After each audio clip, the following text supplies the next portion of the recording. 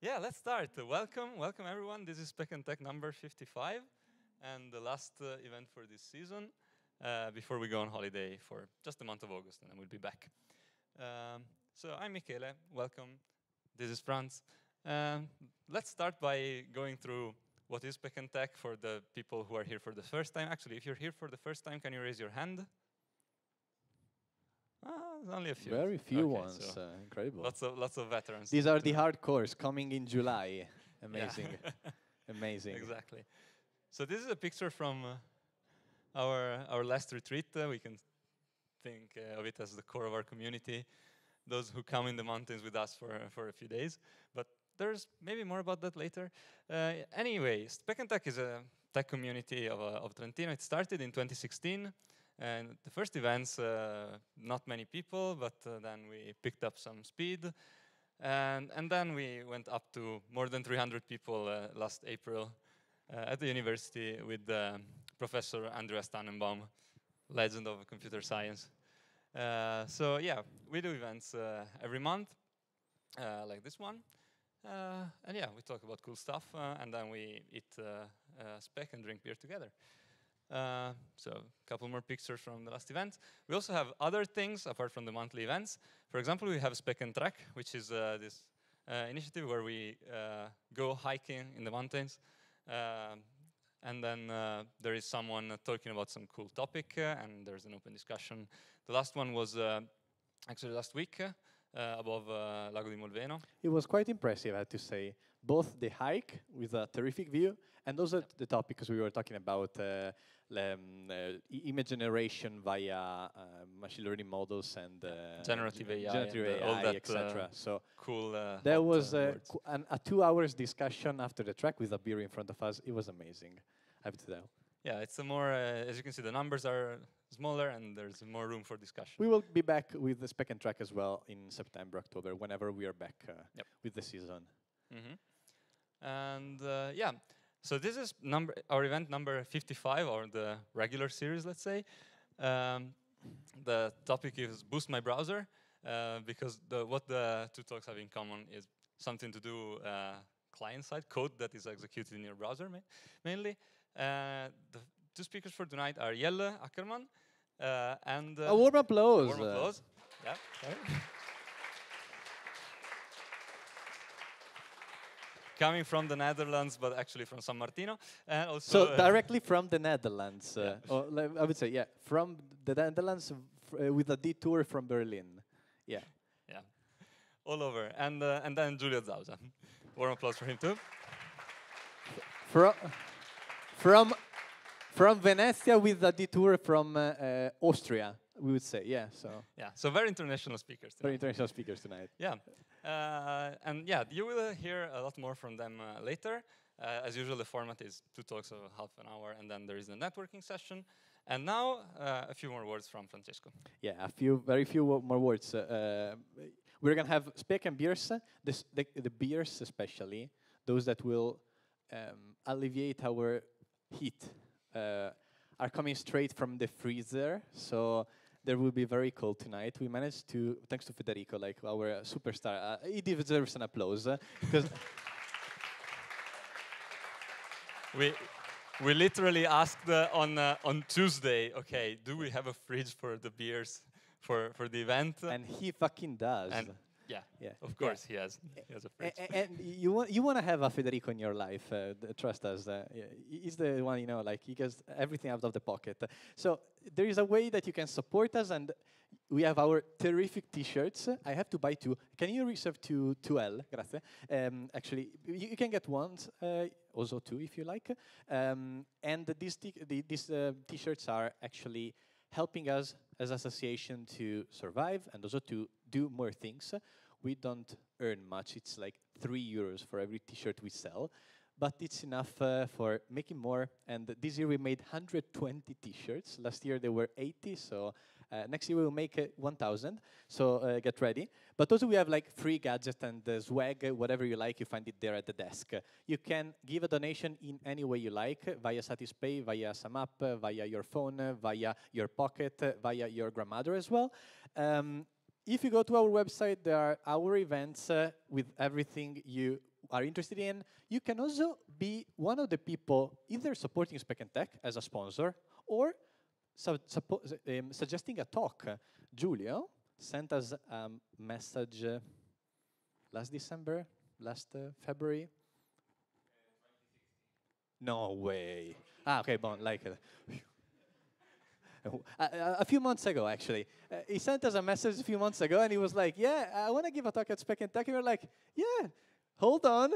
7 years later. Okay, anyway, if you want to give a talk at Speck&Tech, we put it there. We have a board on Trello with hundreds of potential speakers, and if we find the perfect match, we make an event, and that's the night, actually. So you can also suggest to give a talk at Speck&Tech. You can find jobs on our portal. There are jobs that are curated by Trattino Sviluppo. There are jobs that are sponsored by the companies giving a talk or sponsoring Speck&Tech, and you can find everything there. Stay tuned on our social media, especially because we will launch very soon the retreat. And at the end of the night, it seems fucking boring, but we send out a form and we read every single form for your feedback. And some people were saying it's hot in the room. We put the AC this time. Last time nobody complained, and we put it off this time. So that's why it's hot. I'm joking, of course. No, it's on. It's working, but it's not working as the other times. It's going on holiday as well. It's like 40 degrees outside. Exactly. If you go on slide.io/spec55. This is the magic code that will open the doors for giving the feedback and asking the questions to the two speakers of the night. So we will share it later as well, but Slido, spec55, and you can ask questions. And I think we're ready to start with the first speaker of the night, JELLE AKKERMAN. Welcome on stage.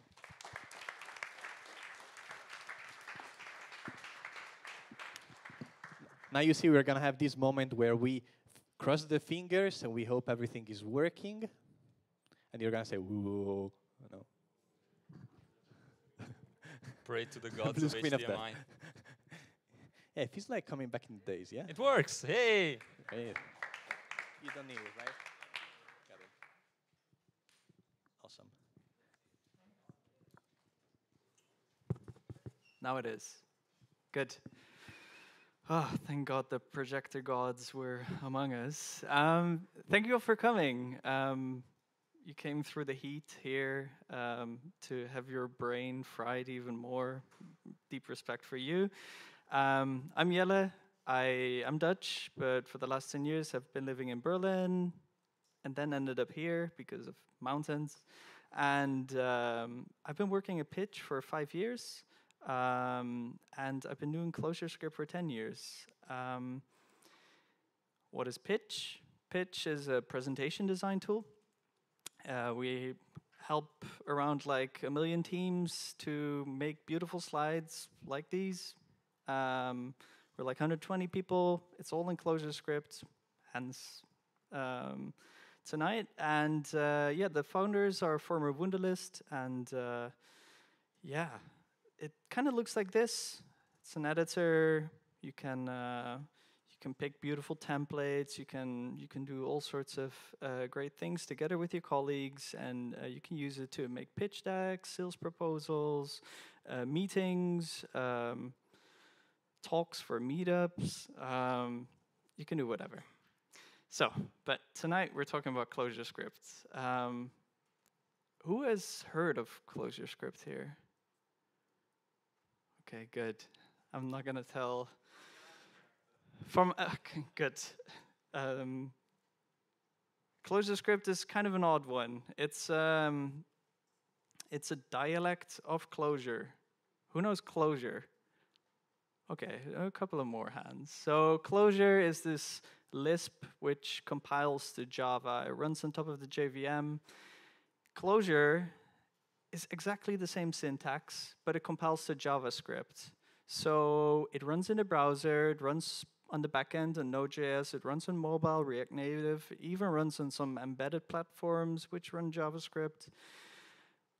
But it's functional. It's a functional programming language. And what does that mean? We'll get into that. But like, don't imagine like this academic like programming language. It's not like Haskell or whatever. It's very practical in its core, and and really suitable for like real world problems, as we'll see in a bit.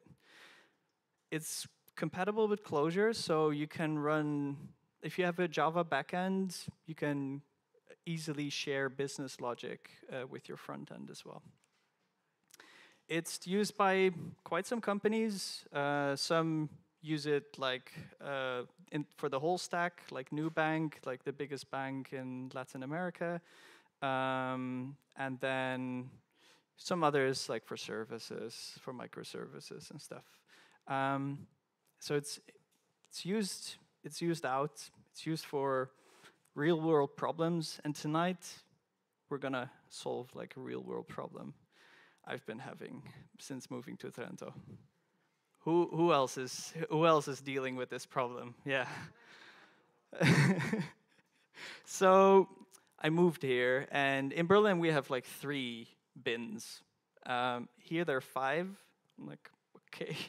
And they're being picked up at like all the different days, and like I was like, this is very complex. We need to do something about this. So let's try to solve this problem with Clojurescript, since it's such a great language to solve real-world problems. So let's see, is this visible in the back? Yeah, good. So what we have here is just a bit of data. Just to get started, let's define some data.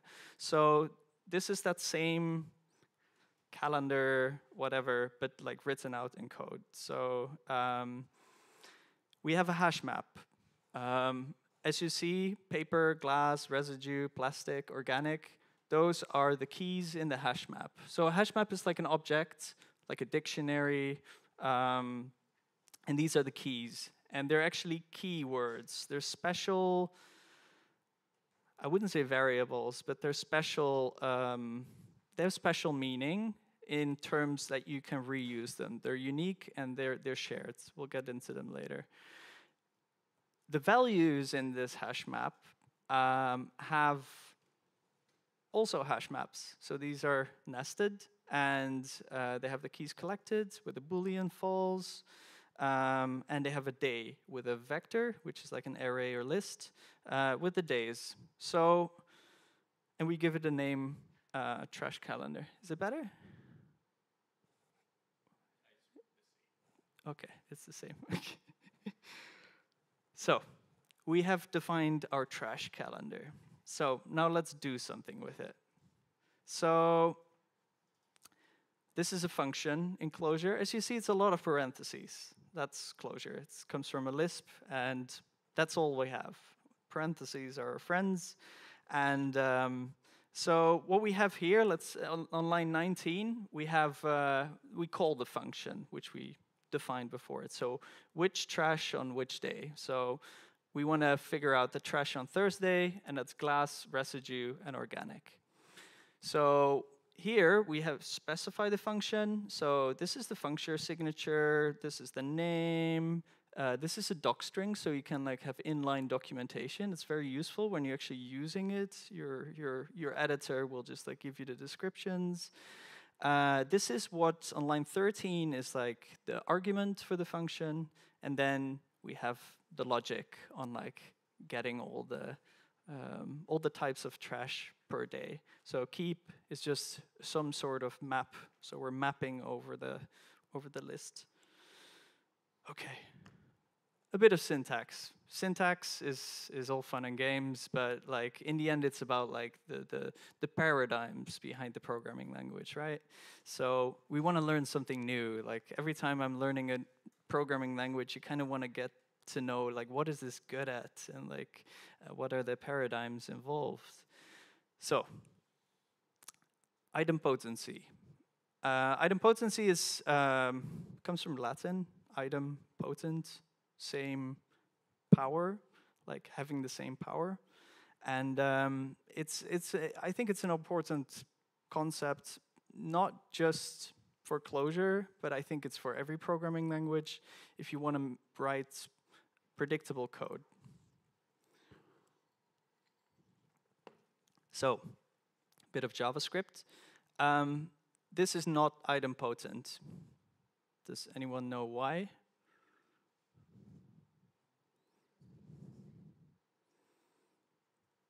Because B actually can change. So if B changes, this function actually doesn't return what you normally expect. B lives outside of the function. So if B now is 11 and I add 1, it's all of a sudden 12 instead of 11, and makes it kind of shaky. It's like if you don't know, if the function doesn't give you back the same every time you use it, it's kind of shaky. Here's a tiny bit of Clojurescript. You can do the same in JavaScript. It's just I wanted to show you some more Clojurescript tonight. And we have the same function add, but here we have it all encapsulated. We give both arguments A and B, and we add it up. So this is idempotent. You can write idempotent code in JavaScript as well, but Clojurescript makes it really easy because of immutability. So immutability, that was some Dutch, means things which are not changing, so unchangeable. And so here's the trash calendar we previously defined. So the trash calendar, paper collected falls, day Monday. So still the same as before. But now, on line 4, we're going to associate in the trash calendar, paper collected is true. So the paper got collected. And as you see, on line 5, it returns paper is now collected. On line 7, we call it again. We inspect what is inside of trash calendar. And on line 8, we see, collected is false. It didn't change it. And so this is the big difference. This is a persistent data structure. It's immutable because it's not changing. It never changes. We define the trash calendar once, and then what we can do is like using these data functions on top of it, but it just returns a new copy. Always copy, don't overwrite. And this makes things idempotent as well. Okay. Another concept. Taking a sip because this is so hard to pronounce. Homoiconicity is beautiful. This is very Lisp specific because everything you write in a Lisp is also data. Like Lisp itself is lists and lists and lists. That's why it's called Lisp as well. That's the Lisp programming language. And this is beautiful because that means that things like meta programming, like writing macros, a program which rewrites itself. You don't do it often, but when you need it, it's really great. But another side effect of homoiconicity in a programming language, for me, is structural editing. And it looks a bit like this. So this is a small screen grab from Calva in VS Code. It's a Clojure plugin, and it allows you to basically push code back and forward, like around, as if it's water. It's like fluid. It's really great. Once you get used to it, being able to just shove things around like blocks, it's like Lego. So this is Slurp. When you slurp things into your list. There's also barfing. That's when you barf things out of your list. I didn't come up with the names. I think it's amazing. Okay, something else Clojurescript does really well is interop. Because both Clojure and Clojurescript are on top of other languages, Java and JavaScript. Having this good connection with your host is very important. And something which is in the definition of interop is is that it's reciprocated, so that you not only use from the JavaScript ecosystem, but that you can also provide back. So everything you write in Clojurescript, you can also use in JavaScript. You can call the functions, you can do whatever. Actual fun fact is that immutable JS, which is very common in the React ecosystem, was actually Clojurescript before. The data structures, the immutable data structures, were packed up, exported to JavaScript, and exposed as a library called Mori.js, which then later became immutable JS. So we can use JavaScript as we like. This is the new ECMA specification for dates. It's called temporal. So it's quite a bit function, but bear with me. On line 12, we actually we make today like JS. So this is the namespace where we grab into the JavaScript world, and we generate a now timestamp. This we then pass to our function, our new function, which we specify here, what to take out tonight. Because what's so great about this trash calendar is that like I don't actually care like which day it's collected. It's like what day do I need to actually take it out and put it on the street, right? So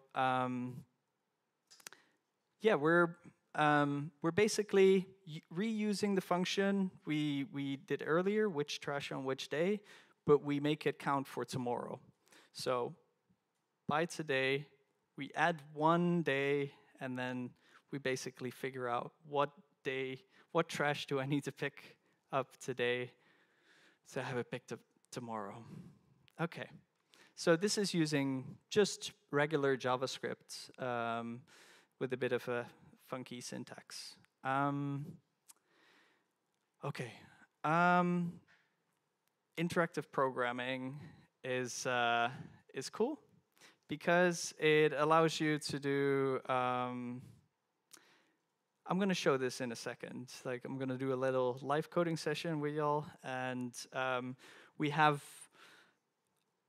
In my case, the editor VS Code, but if you use Vim or Emacs or whatever, there are Clojure plugins for all these browsers, editors, which then connect with your browser, with your runtime, or with your backend. That's also possible. You can just like connect it all and be able to interactively, kind of like a Python notebook, but in your own editor, your own trusted editor. You can like mess around with the state of your program.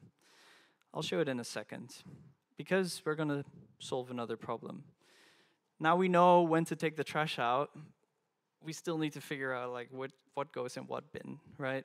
Like for me, this whole packaging bin with like all sorts of weird rules got me confused. And so let's write a function which make sure that we put the things in the right place, okay?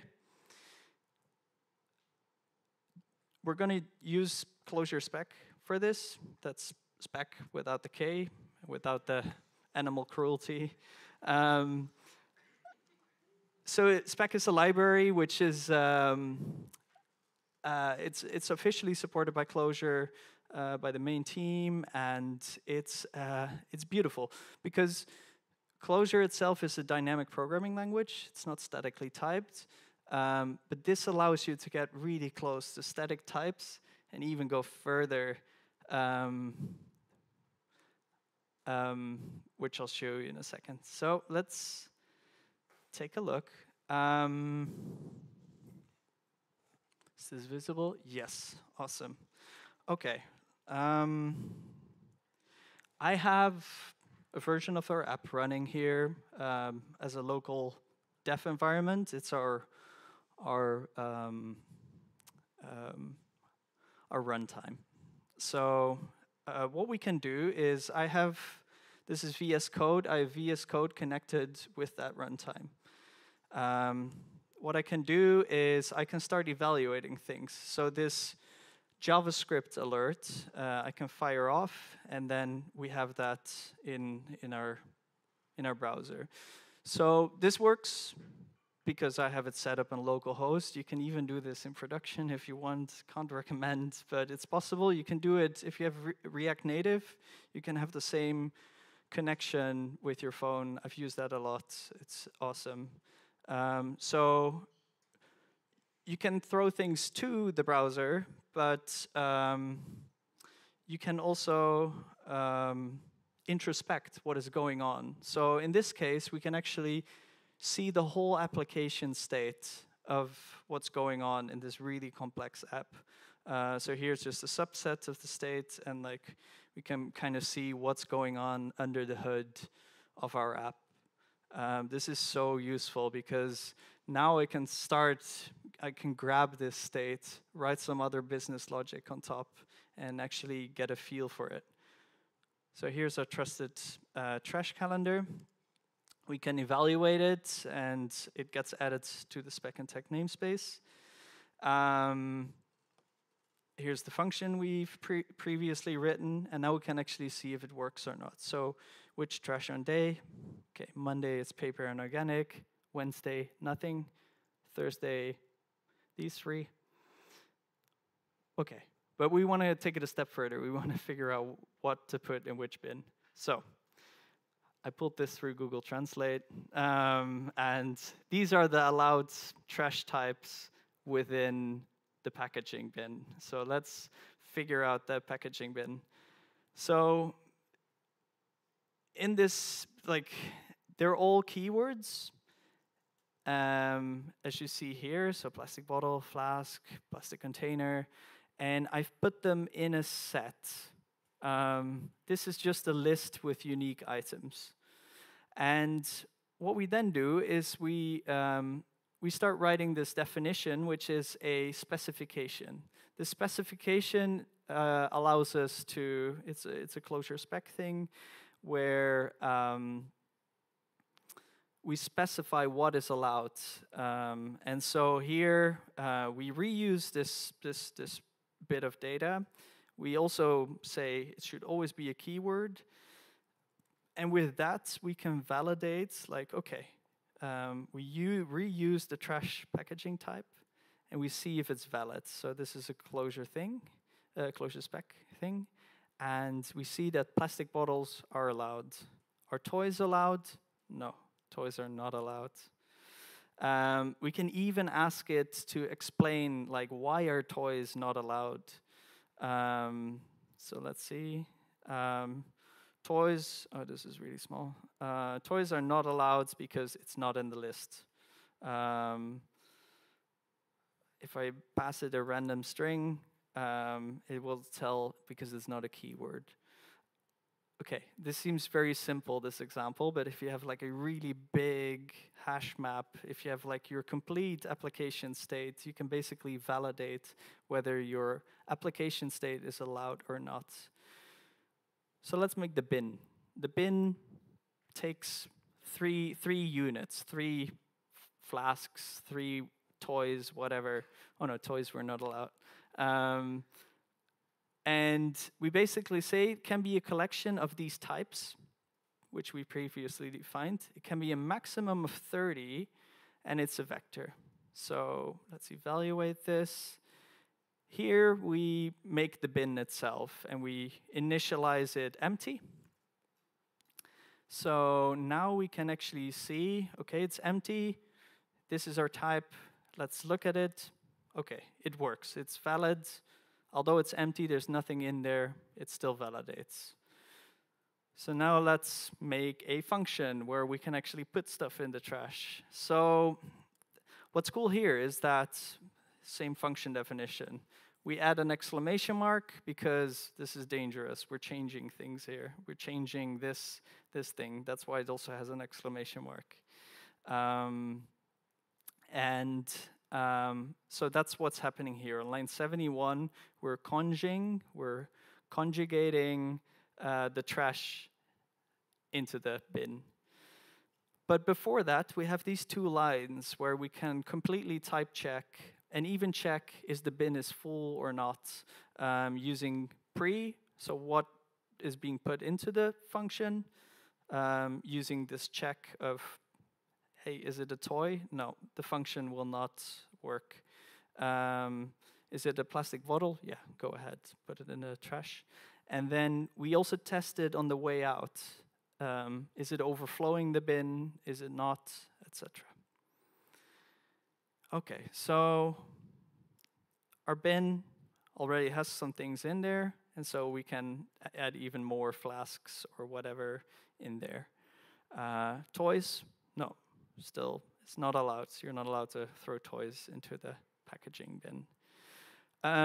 What's great is that you can not only use this to validate, but you can also use it to generate and to do generative testing. So what we can do is generate all sorts of packaging types, stuff it into the trash, and see whether it fails or not. So using this specification, you actually test your functions, input and output. Okay. That was the little live coding session. So why did we pick this strange programming language? Like it's not a very common choice for startups, and especially for startups which are quite ambitious and like to pick something so niche, right? So Clojure was previously used by the team at Wunderlist. They had a couple of microservices in Clojure, and they discovered that it's actually like, wow, there's something there. It's very interesting. And when the CTO started thinking of like, okay, we're gonna build this like really big editor, like very complex, things changing constantly. It's like we need something proper to deal with all that state. And so he was like, okay, I think Clojurescript might be a great fit for this. Also, the whole thing of like we have a web application, we have a desktop application with Electron, we have a React Native application. So we have all these different targets we want to address as well. Clojurescript ticks that box as well. Clojurescript is very performant. I'll show you that in a second. And we wanted to have things collaborative from the start. Everything needs to be real-time in sync. And because of these persistent data structures, it's really easy to check, hey, is what the other person have, is that aligned with what I have? So we can do equality checks really quickly. So 5 years after having made the choice of Clojurescript, so we've been doing this for 5 years now. We have about like 500,000 lines of code, and I think this is pretty interesting because like 20%, so 63% is front-end code. Like it's very front-end heavy, the application, and 17% of that business logic is also shared with the backend. And the backend is just 20%. This is because we have this really simple API with like a graph kind of setup, and that works really well. So to kind of summarize, because of immutability, because of like these native immutable data structures, things are idempotent, things are very dry without side effects. That make things really predictable, and because of that predictability, we have like high maintainability. Because of the whole structural editing, the REPL, hot reloading, being able to still use JavaScript libraries, we have like really quick feedback loops, and that means that we get a lot of shit done. So behind the scenes of Clojurescript, behind the compiler, sits the Google Clojure compiler. It's Clojure with an S, and it shakes the tree in the end and makes sure that all the dead code falls out, and that all the code is being optimized like crazy. Like the reason like Gmail And all these products like work so well is because of the Google Clojure compiler, because it makes things instantly more performant. So we leverage that a lot, especially like with persistent data structures where you have this memory overhead of like always making copies. It's great to have like this extra performance boost. And I think this is a kind of a strange one, because so little people are doing Clojure. We decided that we want to have Clojure as our hiring strategy, because people who know Clojure are often like senior engineers, and they're looking for a new challenge. And that way we managed to hire a lot of like really experienced people, because maybe they didn't even know Clojure itself. As you see, the syntax is really like thin. Like there's not much there to learn. We could onboard people who are curious about Clojure, or who've always wanted to work in Clojure, to our team. And one thing I forgot to tell is that last year the Stack Overflow survey elected Clojure as the 3rd most loved language and the best paid language. So it's very interesting. So having it as a hiring strategy to pick a niche language which people are enthusiastic about is definitely something I can recommend. Here's some quotes from colleagues. Paula's told me to mention that, like, in relationship to like the JavaScript ecosystem, where everything always changes, like people crank out new libraries like every day. There's always something new to try. This is not the case in Clojurescript. The language itself, only new things are being added once in a while. Nothing ever changes, nothing ever breaks. It's my projects from 10 years ago I can get up and running in like seconds, and simply because there's a strict culture of don't change things, just like the data structures. Don't change things, always just add carefully. Okay, I'll make it quick. If you decide to give it a try, there's some cool starting points. We use React. There's an amazing React wrapper. It uses hiccup syntax. Here's like a little snippet. It uses data to specify the HTML tree. So h1 is just a keyword and a vector.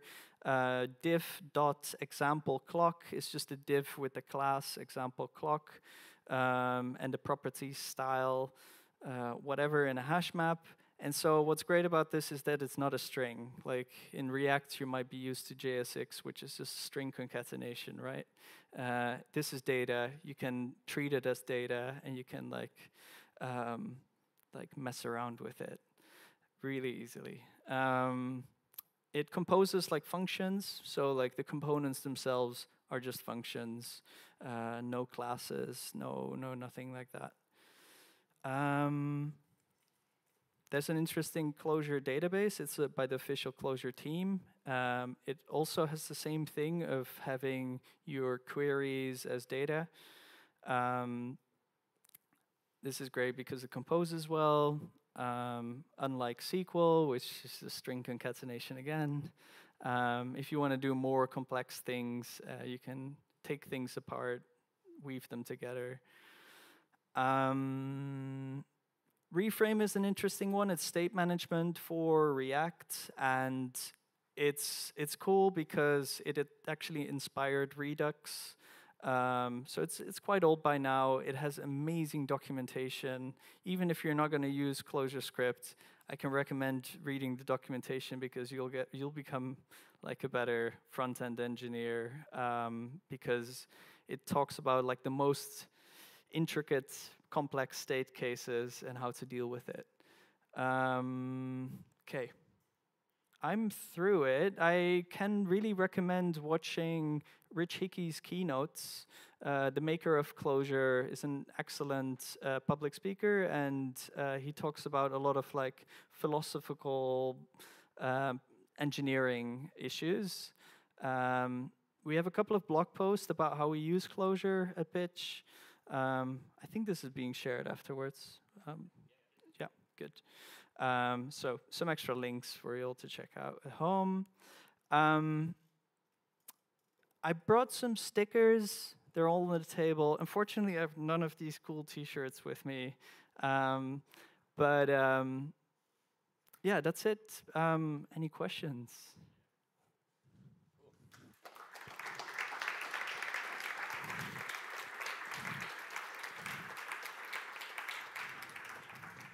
I immediately got some stickers that are really cool, I can just tell. So head over to the table up there. Questions can be asked on the link, but we can take you can just go to slide.do/spec55, and you can also grab and upvote the questions from others. So first question. Okay, you have to bear with me, because last time I wrote a piece of functional code, it was 2011, and it was OCaml. So, yeah. Ooh. Since objects are immutable in Clojure, do the continuous copies make the runtime slow? You said it was quite performant, no? It is very performant because it shares. They're persistent, but they share roots, so it doesn't take memory that way. So, no. It's I've never had problems. Okay. I think if you do like say like really where you need the performance, like you're making you're doing some insane graphics, like what you're doing, like probably like the immutable data structures slow you down. Okay. How prone is Clojurescript to introduce security vulnerabilities from a scale from 1 to PHP?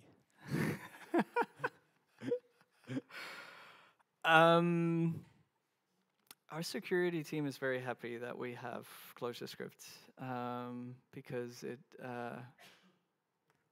adds a lot of obscurity. No, I'm kidding. No, it doesn't add more vulnerabilities than. Okay. And what's the learning curve of Clojurescript compared to other languages, functional or not? The learning curve. Yeah. Oh, it's in relation to other. Other languages, okay. Be it functional or not. So I think it's funny that if you're an experienced engineer, it might actually be more difficult than for someone starting to learn how to programming, because you need to unlearn a lot of things. You need to unlearn all the object-oriented stuff. You need to, because that doesn't exist. Like that's, you don't use that.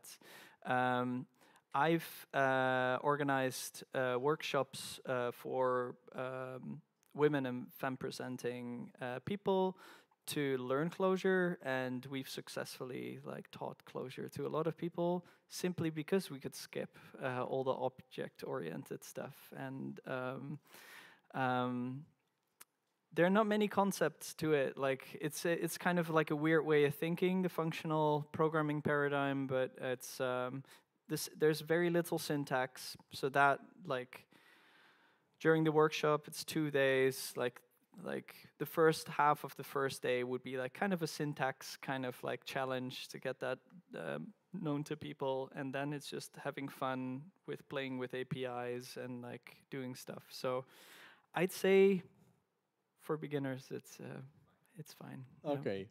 A couple of 2 more questions. Isn't this culture of not changing things, otherwise they're gonna break, preventing the language to evolve? Very good question. Yeah. So I asked that. It's I think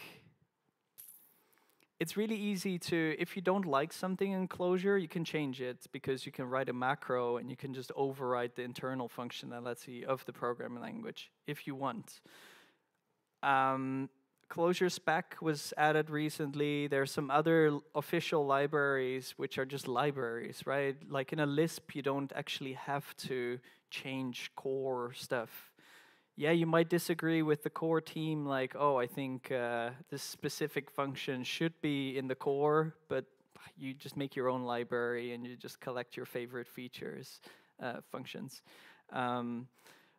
If you want syntactical sugar for something, there are tags which you can use, and so you can extend the language yourself. So, no. Got it. All right. There are a few more questions. Final one. Oh, fuck, there was one. Yeah. Do the crew at Pitch have a death metal band? Please, can you explain your T-shirt? Yes, we actually have. Oh, yeah? Yeah. Insane. Amazing. Okay, you might be the guest star of our retreat. I didn't ask for the audio in the thing, otherwise I would have played it. Lucky. Okay, thanks a lot for your talk. Thank you so much for having me.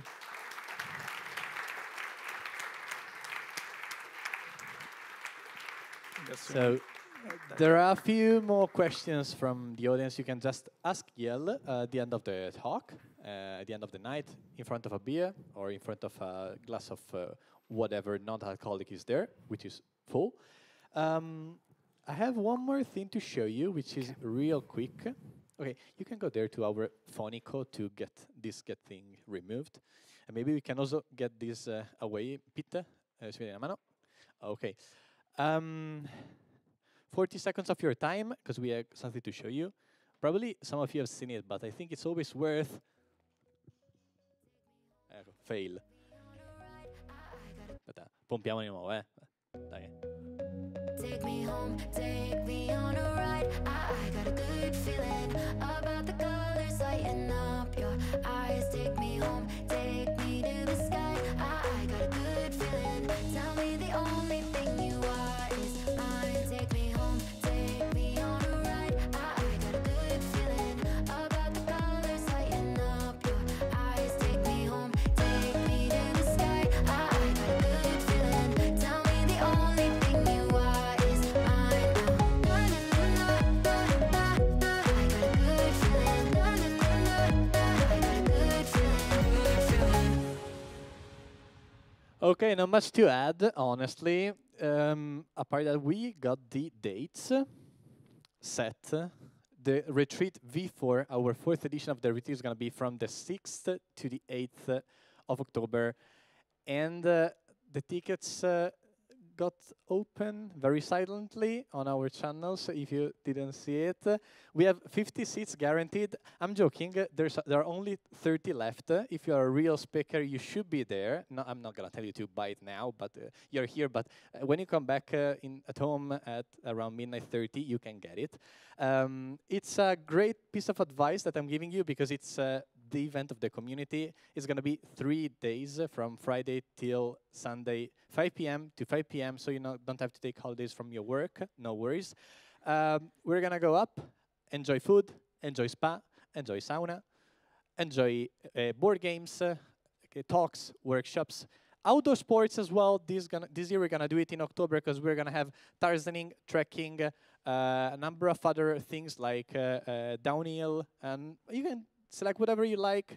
And it sounds incredible, but if you're a professional, it's 160 euros for 2 nights, bed in a quadruple room, the trip to Di Maro, back and forth, 2 dinners, 2 lunches, 2 breakfasts, food, drinks included at lunch and the dinner and the breakfast, the wellness area, and the limited fun, plus our brand gadgets from the retreat. And it's funny, but if you're a student, it's even cheaper. It's 120. We have 20 seats for students.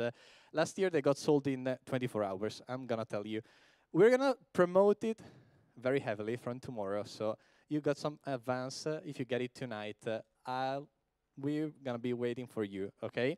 Retreat V4 from 6th till 8th of October. You buy it now, and then you forget for 2 months. Thanks a lot. Second talk of the night, GIULIO ZAUSA on stage.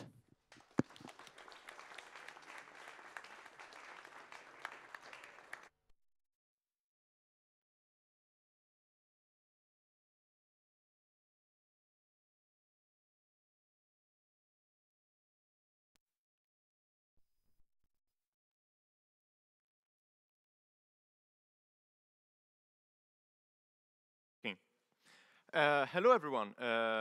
Today I wanted to talk to you about give your web app superpowers using the power of your GPU. Yes, I should move a bit here. Oh, where? Okay. Okay, sorry. Here, perfect. Yes, let's start over. My name is Giulio. I'm an Italian software engineer. Recently, I've moved to Austria. That's my handle on the controversial Bird social network, if you want to look me up. And in my career, I always built tools for engineers to make their life easier, let's say. And I always worked with web technologies. And I personally think that GPUs are pretty cool. I think that like most of the people here own one. If you don't own one, you have one in your phone. If you don't have a phone, your grandma phone has one. So they're pretty much everywhere. And how many people here do play video games? Like raise your hand.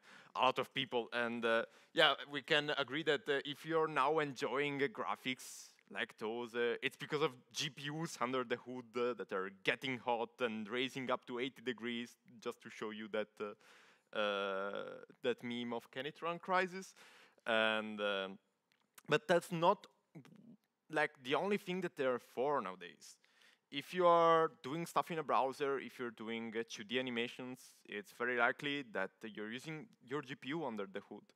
In fact, the Chrome browser internally uses accelerated vector graphics library called Skia that it uses the GPU to make those animations possible. If you're seeing all those cool things in web application, it's because Chrome it's working hard to use your graphics processor to animate all those things.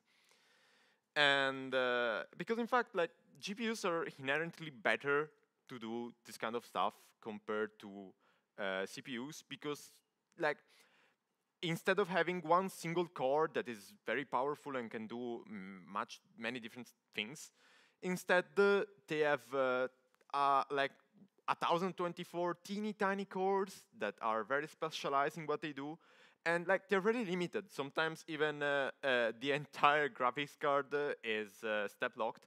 It means that it's not that it can branch with an if statement, but everything has to execute the same piece of code at the same time.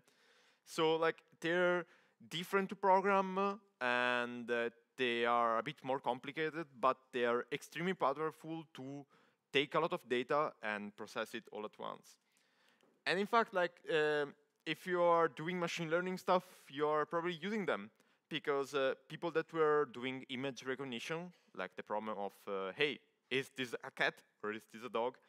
At a certain point, they were using the CPUs, and some guys on this paper discovered that, hey, if we do it with a GPU, we can do it with much bigger data sets, and we can finally recognize not only cats and dogs, but maybe also platypuses, which is cool. And in fact, on this paper, they said that they took one operation called convolution, and they made it way faster by using matrix multiplication on the GPU. And also, probably, if you are on, if you're reading what is happening right now around the world, you heard about ChatGPT, that is this new anthropomorphic robot that it's able to say things. No, it's not true. But you probably know what I'm talking about. That's powered by a lot of servers running very expensive GPUs. And so that's another application for them. But I think that like a lot of people here, maybe some of them are working in machine learning, some are working in programming video games, but like if you have seen the title of this talk, you probably work on the web. You're probably writing JavaScript sometimes. So, okay, but I build websites. How does this affect me as a web developer? Well, thanks Mark Zuckerberg that some days ago I opened the main website of Threads, the new Bird app replacement, that on their main website, they didn't have any fancy application on anything. They just had the title Threads and a lot of teeny tiny spheres rendering in 3D with which you could interact with, that they made up the Threads logo. And that's actually being done with WebGL. That is a technology to use the GPU on the web. So you can do a lot of those cool demos for your website. But not only. If you opened GitHub a few months ago, now they unfortunately changed it, there was this really cool animation that showed the globe and all around the world who was interacting with GitHub at that point. And that's also done with WebGL, with the same library called Three.js. And I think that it's like pretty cool to add those features to a website, because it's not flat anymore. It's something that you can interact with and I think just do cooler stuff. And if instead you saw the recent Apple keynotes, you probably saw the new Apple VR glasses called the Vision Pro. And you can see how they have a page in which you can click on the different features of the Vision Pro. And you can rotate the Vision Pro and see around the Vision Pro how it's made. And when I looked at this, I was like, no, wait, that's a sequence of videos. That's surely like a bunch of videos that transition between each other. Until I opened the web inspector, and I saw that that was a canvas powered by Three.js, and that looked insane, honestly. Like, that's just a 3D model with a bunch of very nicely made materials. And they're just moving the camera around. So I think it's cool that even Apple is doing this kind of stuff with using the GPU on the web. And it works pretty well on a lot of computers, so that's also impressive. And also, if you heard of Linear and everyone doing very cool landing pages with blue and purplish color, also there is this other company called Vercel that made this very nice scroll animation that when you scroll down, you see a star field zooming in very fast and blurring, synchronized to your scrolling. And that star field that you see, it's actually done with a cone 3D model, like a pyramid, and you're just moving a texture around it, like you're like into a sock. And it's very cool. They also did a blog post in which they explained how they did it. And that's another thing that you can do on the GPU on the browser. But I think that those are like all cool demos that don't really deliver value. Okay, they look cool, but you can't make a startup out of those. But you can make a startup out of this. This is an example of a startup called Google that made Google Maps, not a startup anymore. And if you ever zoomed around Google Maps and used the 3D view, you see that you can see the mountains in 3D. And that's using WebGL and the GPU on your browser. And actually, this technology is pretty involved, because like those are textures that are being downloaded and streamed from a server. The 3D models are all loaded in chunks of kilometer per kilometer, and they're being very quickly loaded and unloaded in different resolution to the GPU.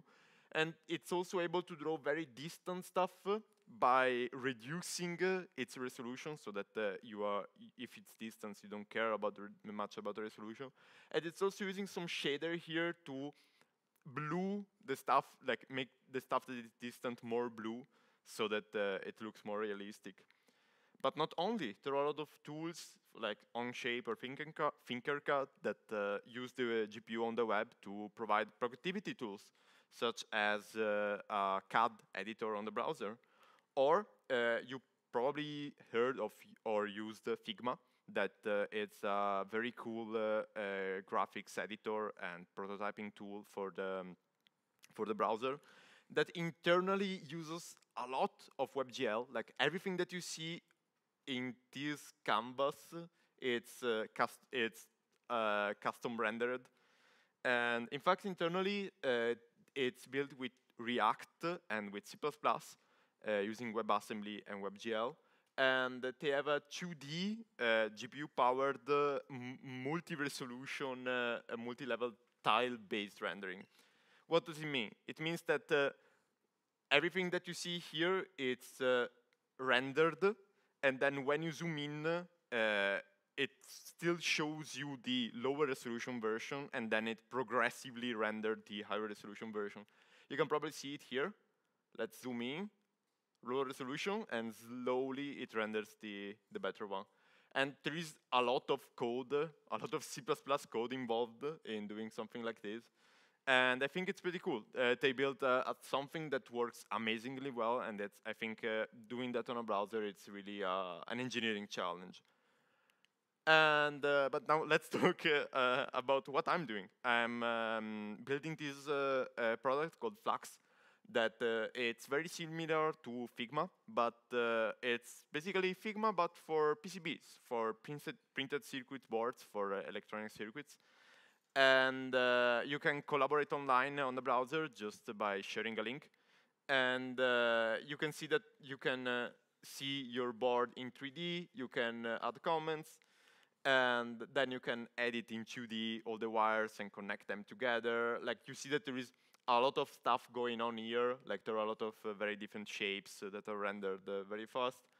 And then we also have the 3D view with which you can then see how your thing that you're building is going to look, and then you can send it off to manufacturing. And by building that, we had a lot of challenges, and we currently still have, because we are rendering giant documents that have thousands of different parts, and each part can be made up by different 2D shapes and 3D ones, so it's like very complicated to handle all that stuff in memory.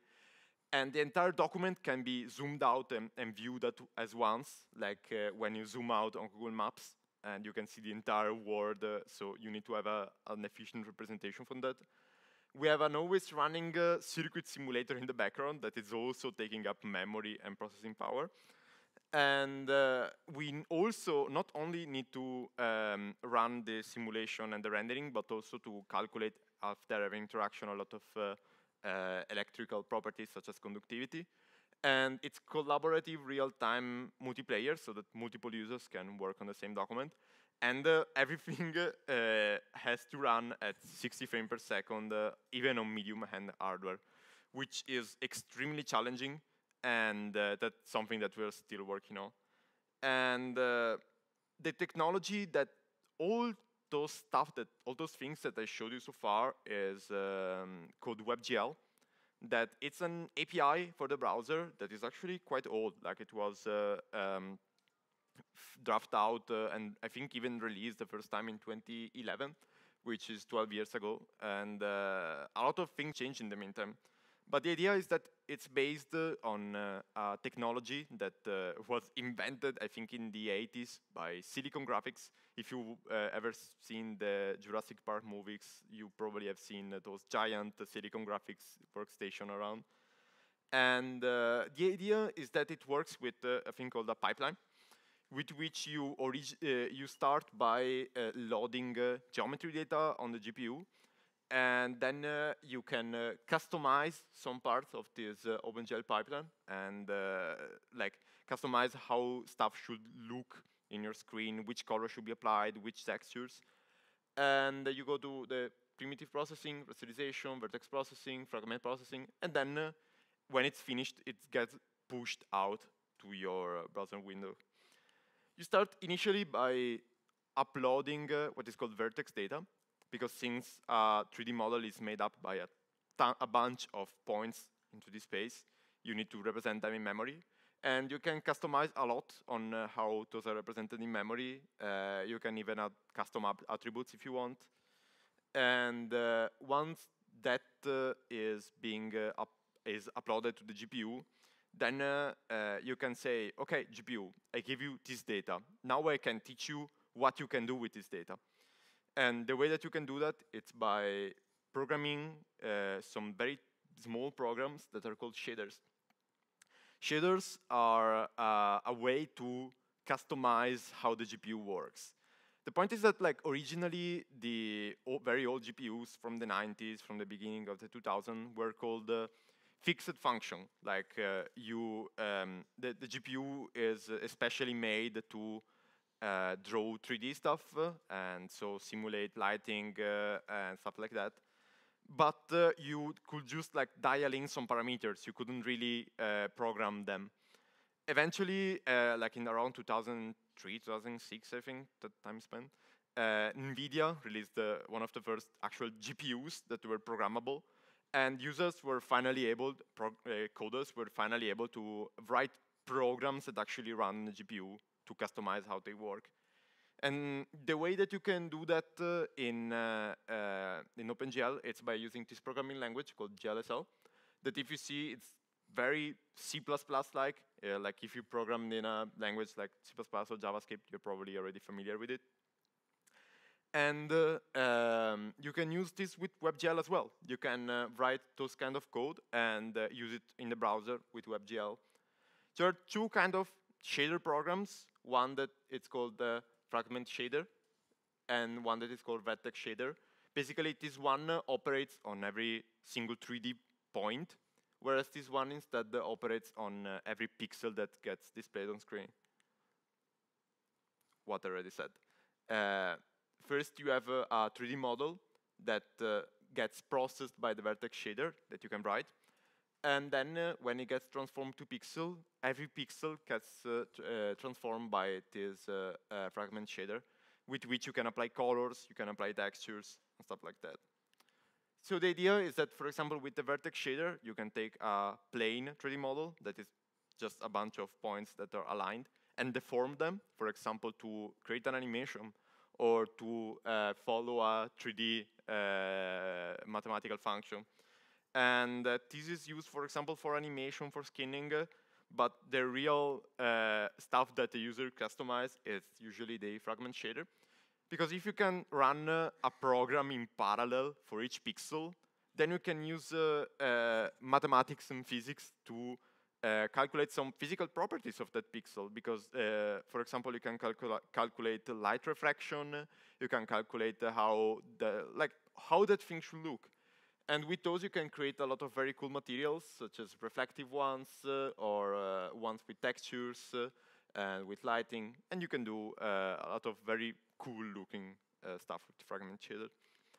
So if you want to get started now on the web with WebGL, honestly, I don't think you should write WebGL, because it's very cumbersome, it's very daunting. Instead, probably you want to use a library to do that. Like the most famous one is 3JS, but there are alternatives. The cool thing about 3JS is that if you know and like React, there are bindings for it, with which you can create 3D scenes declaratively and reusing a lot of code. For example, this very cool demo here, you can see how we have like the mouse cursor that can deform a physical space. There is a physical simulator running. And you can see how there are the texture, there are the reflections, there are a lot of things going on. And you might wonder, well, this is probably a lot of line of codes. But it's not true. It's around like 60 lines of code, which I think is pretty crazy. Like you can build extremely complicated stuff and very quickly. And if you look at the documentation, like this binding is called React Tree Fiber, and it's maintained by some really cool people. And there are a lot of guides on how to actually do this kind of stuff, and it's very well documented. And there are some very cool examples, like this other one that shows like an interactable scene with a lot of small displays. And I think that would make a very cool intro for your personal website. And that one as well, you can see how you start with a canvas React component. You can add a background color. You can have some lights. You can add a mesh with that is a plane. You can add materials. So like it's very, I think, easy to read and easy to update, especially if you're using React. And also you can make stuff that is like useful even for your company. For example, this one is a really cool customizer for the colors and the styling of a t-shirt. And you can build your own, and you can, I think that there are a lot of use cases for this, such as what we're doing with Flux, for example. And, but like, you can use a library, it's cool. It can bring you 80% there, but then there are some things that if you're doing a big application with a lot of stuff going on, like we're doing, you need to be mindful a bit of how GPU works and be able to optimize stuff. One problem is the CPU-GPU bottleneck. Every time that you issue a command to your GPU, you need to issue the command and then wait for it to respond. It's actually way more simple to give the GPU everything at once instead of calling it multiple times. So if you have a single 3D model and you want to draw 10,000 instances of it, if you naively just draw them in a for loop, it's going to be extremely efficient because basically we're uploading 40 megabytes of data on the GPU. And you can see that like if you do that with the same 3D model over and over, it's gonna get like quite slow. You're gonna get like 33 FPS, which sucks. Instead, there are a lot of ways to optimize that. One that is quite easy to implement, it's called instancing. And basically what you're doing is instead of calling the GPU in a for loop, you are preparing all the positions, all the data to the GPU, and you're uploading it all at once, drawing multiple stuff with a single call. And with this technique, you can easily achieve 120 FPS and even more. And that's one of the main optimizations that made our tool, for example, to be possible.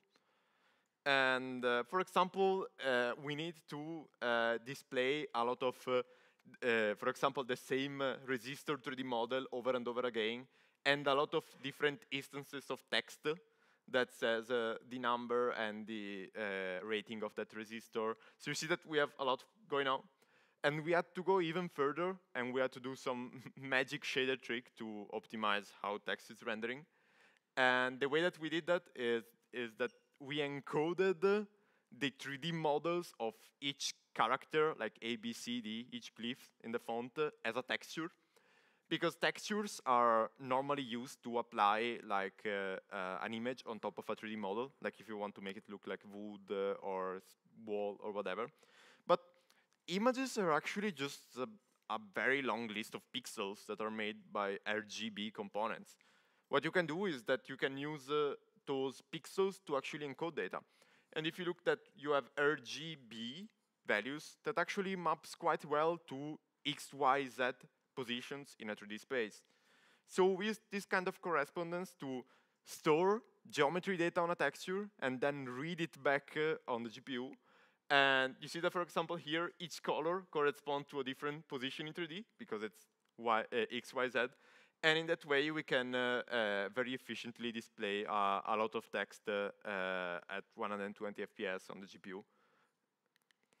And OK, so we went through a lot of examples on how to do that for graphic stuff, on how to draw a lot of 3D models at the same time. But previously also talked about other stuff, such as machine learning, simulations. What about number crunching? Can we do that with the GPU on the browser? We know that we can do that on the GPU on a desktop machine if you have access to CUDA and to Python. And but can we do that on a browser as well? Well, the answer is yes, no. Like so far. There is a very cool library called GPU.js that takes that approach that I said earlier with encoding data on a texture and takes it even further by saying, OK, let's pretend that this texture is our way of getting data input like inside and outside of the GPU. So it's basically uploading data to the GPU via texture, processing it with a fragment shader, render it back on another texture, read it back, and then interpret that data as binary data that you can encode, for example, the weight of a machine learning model with it. And not only, it actually takes JavaScript code and it automatically transpiles it to GLSL, which is pretty crazy. And there are some very cool examples, like this one that runs the Dijkstra algorithm for pathfinding. And this is like the implementation in JavaScript, then gets converted into GLSL, and then executed. It gets executed very fast on GPU. And so it works, it can do stuff, but it has like a lot of limitations. You're very limited on the amount of input data and output data that you have. It's not that fast actually. So we need a better standard. Like recently, a new version of WebGL called WebGL 2 made the things a bit better, adding some new features, but it's still not ergonomic, it's still not fast, and you don't want to do that right now. But there is a new web standard right now called WebGPU, which takes the concept of WebGL, that is very like how we would do graphics in the 2000s, and takes it to the modern day. And right now, it's unfortunately just supported by Chrome. And if you want to use it on Firefox, you have to run it with a special flag. If you want to run it on Safari, you can't because Safari doesn't support it yet. So like right now, it's just Chrome, but it shows extreme promises. And let's see a bit what's that about.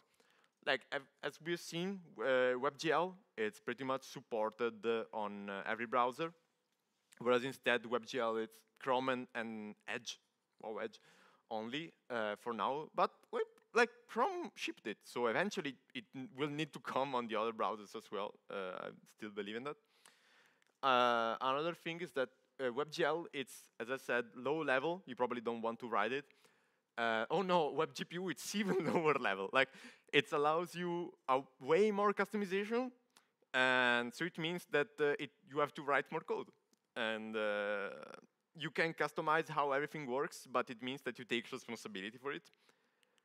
And one other thing that is, I think, pretty cool is that WebGL instance context is strictly related to a single canvas element in the HTML page, whereas WebGPU is entirely decoupled from the canvas. Like you can run WebGPU without spawning a canvas, or use a WebGPU instance for multiple canvases at the same time. We couldn't do that before.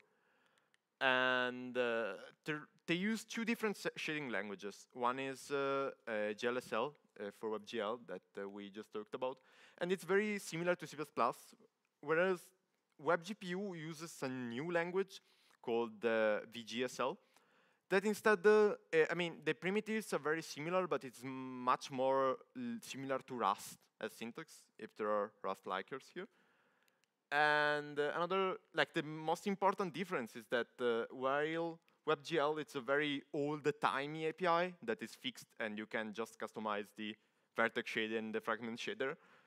On WebGPU, you don't. You can customize pretty much everything. You can even say that, oh, I don't need to render anything graphic specific, just give me access to the power of the GPU. And you can just write a VGSL code that processes a bunch of data and then spits it out at incredible speed. So this means that finally, with WebGPU, we have something suitable for general purpose computing, which is really cool. Finally, we can run machine learning stuff on the web. And I think that it's pretty much well shown by this thing here that shows a benchmark of performing matrix multiplication. That is one of the fundamental parts of machine learning. You can do that. You can see that WebGL, like JavaScript alone, doesn't scale at all. WebGL, it's a bit better, but WebGPU, it's really the way to go, as by increasing the data size, it just keeps running and it just keeps working without crashing and without taking years to compute. And so I talked about machine learning. And so how does it work with WebGPU?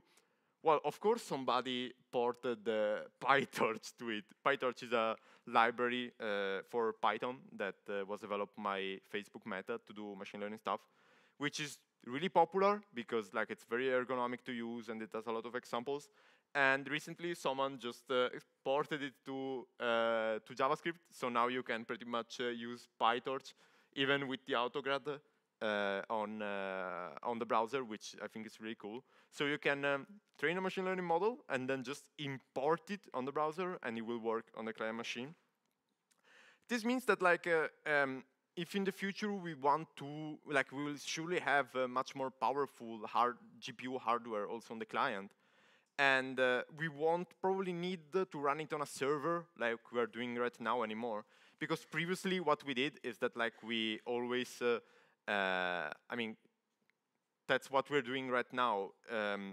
Instead of running it on the client, we are every time calling a server that the company is paying, that startup is paying, and then we're sending the result back to the user. Whereas we could simply use the processing power of the user instead.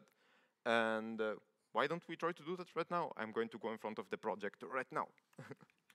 And I don't want screen mirroring for this. Let's try it. So this is a very cool example called Web Stable Diffusion, with which we can run the Stable Diffusion machine learning model. Yes, that's a good idea. On the Chrome browser, I'm running on a MacBook Pro M1. And let's try it. This is not running on a server. For example, here we can type a photo of tech people listening to a conference in the mountains of Trento, Italy. Let's try to generate it. Now you would probably hear my laptop screaming full speed because it's taking a lot of processing power to do this. But eventually we will reach, let's see, 11 seconds.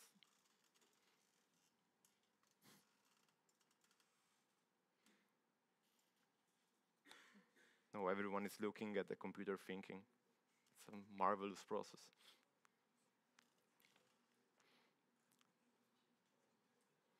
Okay. We should get some results.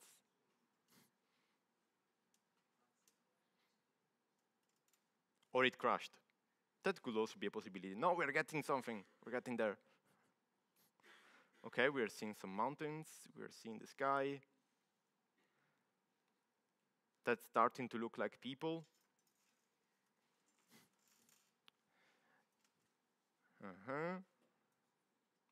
Yes, that's definitely people. Then those are definitely mountains.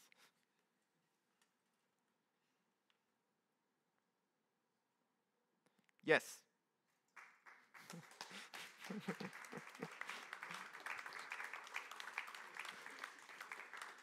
That's very ironic because that's pretty much what's happening right now. People generating images with AI and getting praise for it.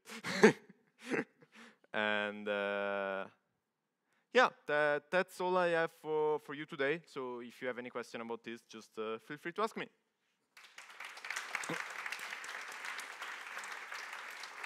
Thanks a lot. Thanks a lot for the presentation, and thanks a lot for coming all the way from Graz to give this talk, and for volunteering to come here. So anyone else who wants to give a talk, you don't need to come from Graz. You're already in Trento. Just exactly. Send us a suggestion, and maybe you can be the next speaker. So there are a few questions here. A couple of similar ones. What happens if I open one of the websites that you showed earlier with the cool animations on a 20-year-old computer without a GPU? And more in general, how do you handle, like in a program, in a website like the one you're building, how do you handle the different GPU hardware configurations, the different connection speeds? Yeah, that's interesting. If you open that on a website without a GPU, I think that it should work anyway because there is software rendering. That actually depends on the browser, but most of the time it should work. And yeah, the hardware configuration matters. Fortunately, not that much because it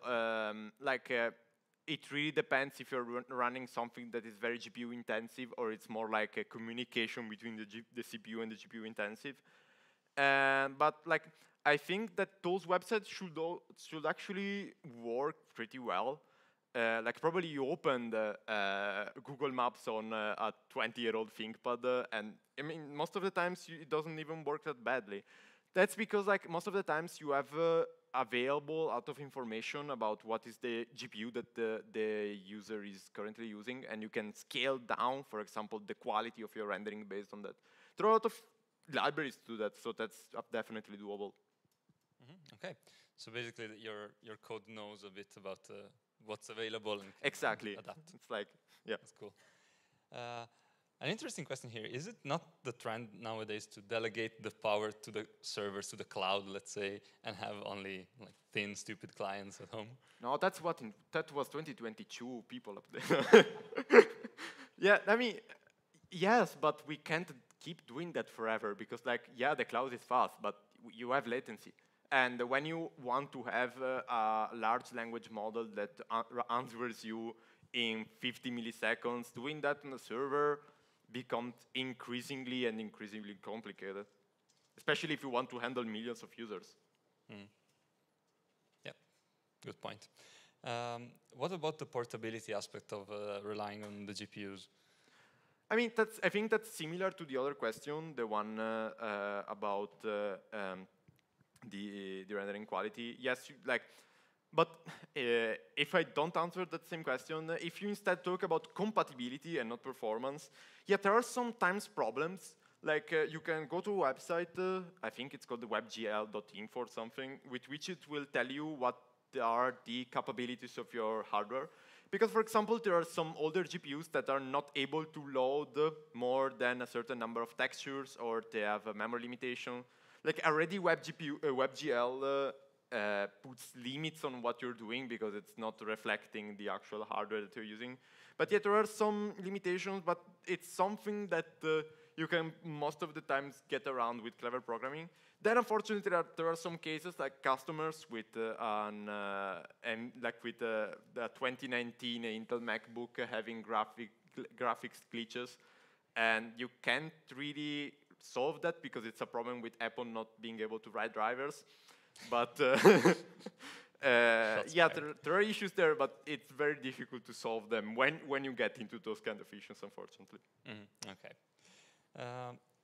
Another question that was here but disappeared.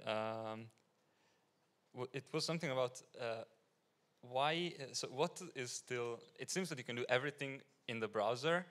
What is still only possible on a native application? Okay. Well, yes.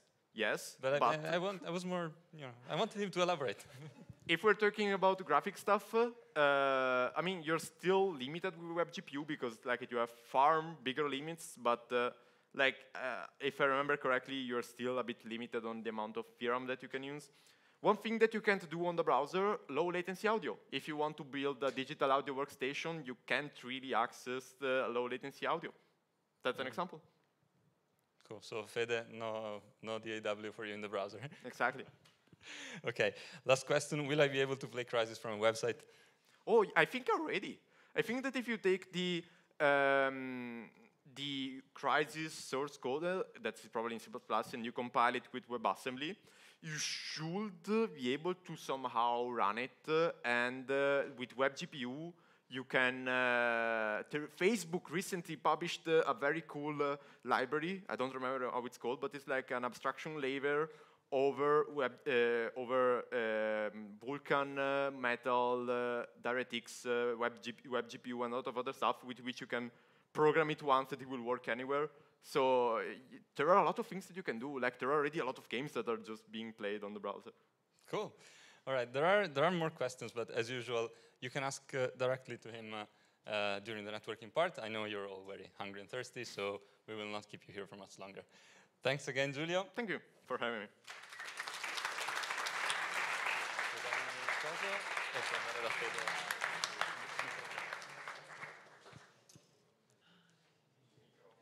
All right. Then, as usual, we have some final logistical information for you. So one thing that you might not know, but if you're here for a long time, probably you know, the bottles of the beer that we give you, we want them back because we get money back if we bring them back to be reused, and also reusing stuff is cool and helps the environment. So don't go home with the empty bottle, just leave it here. Don't even go home with a full bottle. Leave it here. Yeah. What's next? Clicker, maybe it's clicker. gone. It's yeah, gone. Clicker Yeah. is dead. Okay. Also, our usual REST API on restoring chairs. If you have the green chair that folds, fold it up and bring it over there. Okay, let's go to the end of the event before this. But first, before moving that, remember what I told you, okay? Yeah. Got it? Okay, remember, I saw already the number increasing during the event. I'm just telling you. So tomorrow get your ticket and yeah. Tomorrow might be too late. Let's wrap up officially the event. Good night. It's been awesome. Thanks for this season. And we see each other soon in September. So see ya on YouTube.